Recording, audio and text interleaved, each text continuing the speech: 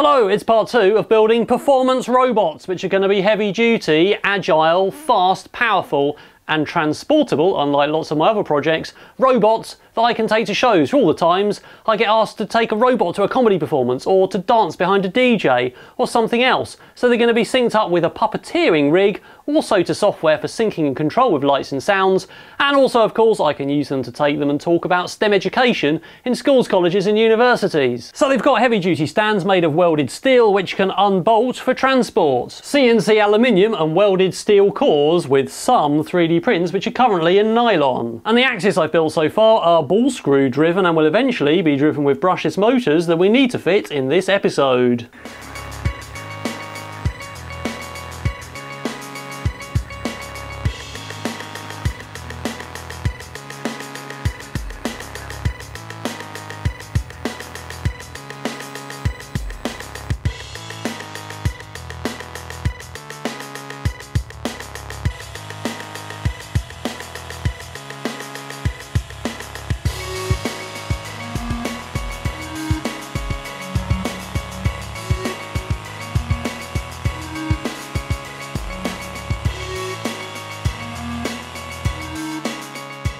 So the motors are mounted on CNC aluminium plates like these ones, which are for the other axis, and these are the ODrive branded 150 kV motors straight off the ODrive website, with the encoders as well, which are also sold by ODrive. And the plate that's holding the encoder has a bearing mounted in the bottom which holds the back of the motor to keep it nice and stable, and so there's not too much friction or load on the encoder. These two blocks are attached to this extrusion, which is V-slot extrusion with T-nuts, so they can be slid up and down, and of course the encoder mount goes on the top and the motor mount goes on the bottom. So with the motors mounted, we now have a pulley, and we're going to have another pulley on here, and a belt of course that connects those together, and those things are on order. So those motors drive the ball screws, and those of course push rods that make the arms go up and down. So the design's moved on quite a bit from last time, but of course what we need to design now are these shoulder hubs. So we've got this axis that pushes the arm all the way up there, and of course on that axis is mounted another axis that allows quite a lot of range of motion for the arm here, so it can of course get its arm above its head,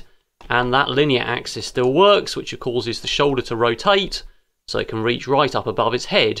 We've also got another axis that allows the arm to rotate, which is lower down, we'll come on to later, but for now we need to make this shoulder hub assembly. So that consists of a 3D print with some bearings mounted in of course, and a place to put the other end of that rod.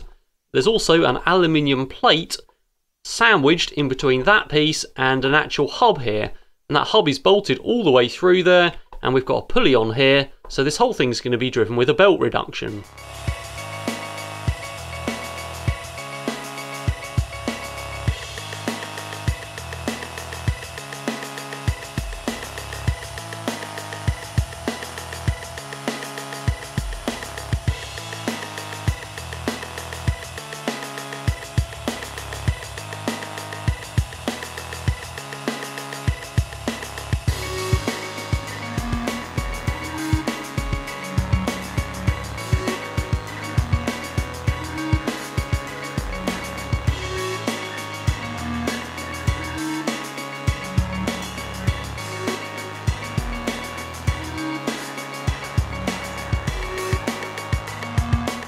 So here are my shoulder hubs, and obviously there's two of them, one for each side, and we've got these bearings inserted in another piece of print. So these are Morstruder prints with a Lulzbot Morstruder, and the inserts are normal extruder prints so I can get the tolerances exactly right. And hopefully on this one, where the build lines go this way, this gives me a bit more strength. So inserted into there is a piece of 20mm studding with a bearing on and two nuts locked together. So that fits in there, and that gives me an axis like that, and of course it'll be pulled tight, so that should rotate round fine. The next piece that goes on is a CNC aluminium plate in 4mm aluminium, which fits over there.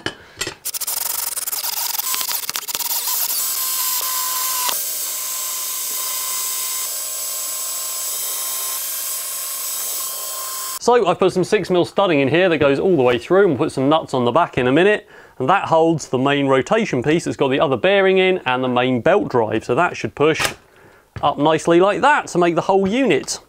So those of course fit on there, and they go this way. So all we need to do is put the push rod in from the ball screw here onto there, and then that will push up as the ball screw goes up and down.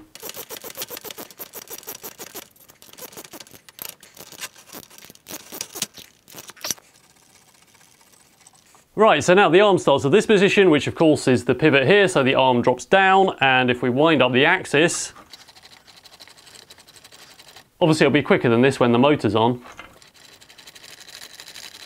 We should find it goes all the way to there, which puts the arm right out. So the next part we need to do is the next shoulder axis, which moves the arm this way. And bear in mind there is one further down that allows the arm to rotate, although it's actually sort of still on the upper arm, but quite a way down and not in the shoulder really like a human, but there's not many places we can put it apart from there.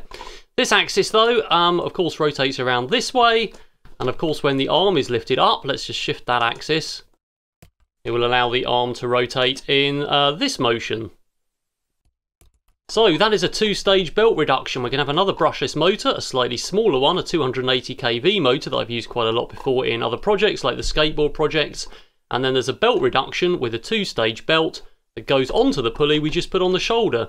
And this is made of both 3D prints and aluminium plates. I think you've seen enough film of CNC and 3D printing, so just here are the parts. We've basically got these parts. We've got some CNC plates. The main one is a 6mm plate, which is probably overkill, and the others are 4. So we've got some more extruder prints, and we've got some normal extruder prints. We've got the motor there mounted on a 4mm plate as well. It's a 50-55 280 kV motor with a T5 pulley on, and all these things get stacked up and basically bolted through, and that's how the whole thing's held together. So there is the first bit of the assembly, which is a plate with a 3D print. Yes, I had to Dremel a hole out for the wires because I completely forgot to put that in the prints, but there we go, that's the motor with its pulley. So that faces internally, and I've got countersunk screws here because the actual hub we've already made runs on there and it's very close. So on the other side we've got a spacer, the 20mm studding goes straight through there, which makes up that shoulder axis we've already put on.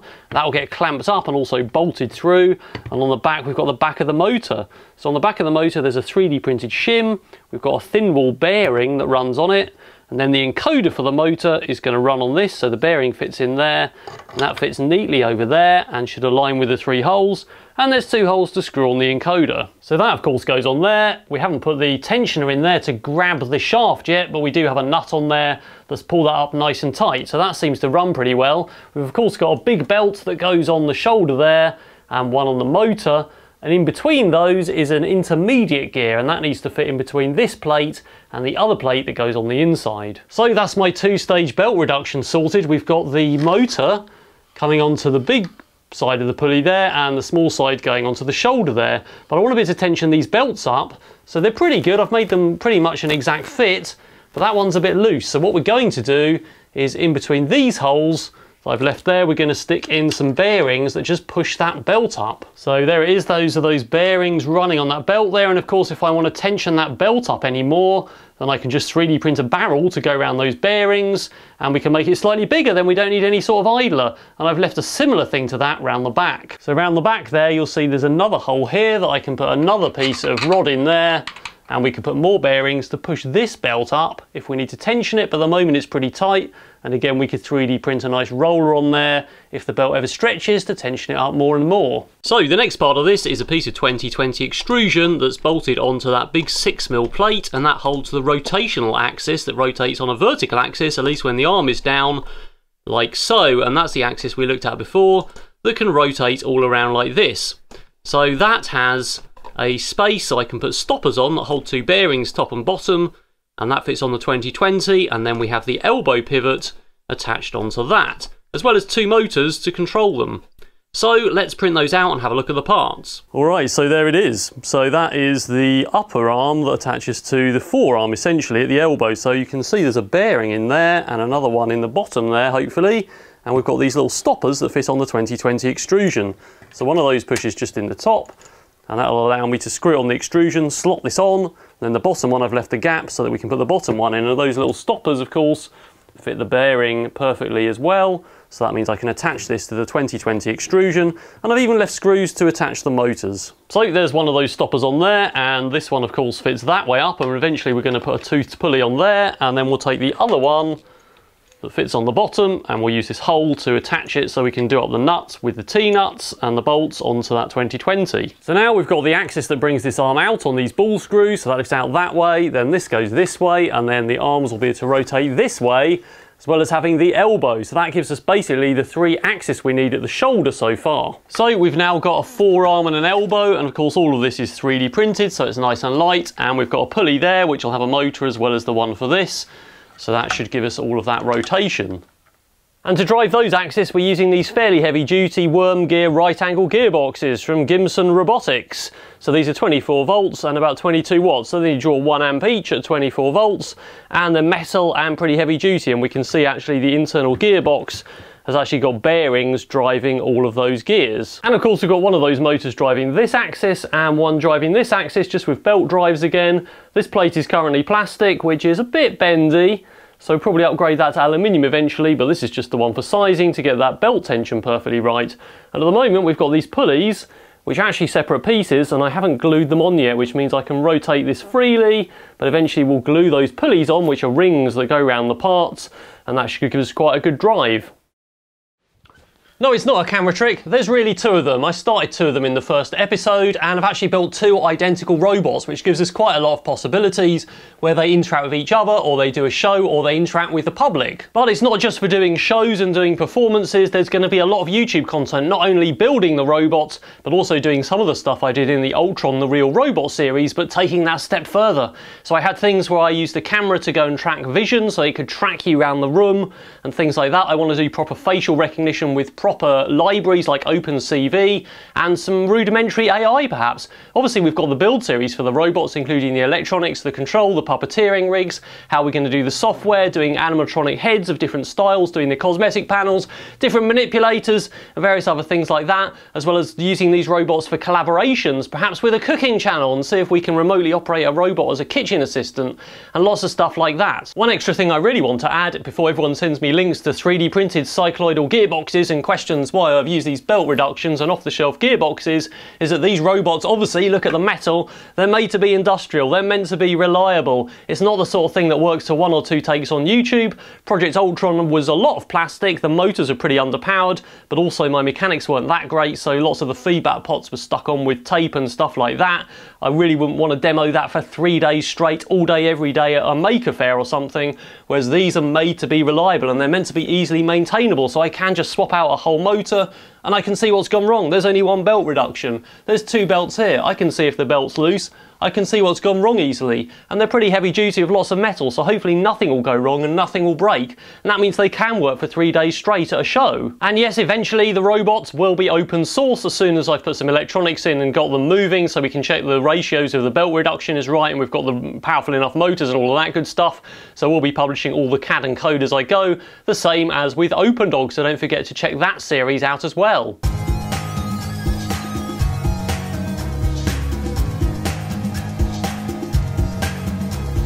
Alright, don't forget to subscribe. Next time we're going to put electronics in and get them moving. After that we're going to build a puppeteering rig, then we're going to look at playing and recording back performances, and after that we can move on to doing cosmetic panels, different animatronic heads, doing some different manipulators and all of that good stuff.